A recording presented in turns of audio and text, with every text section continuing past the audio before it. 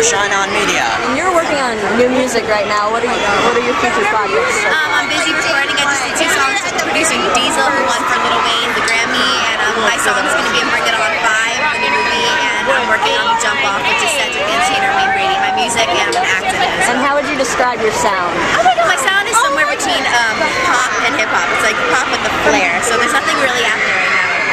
And you have a few projects with Disney. What kind of shows are you on?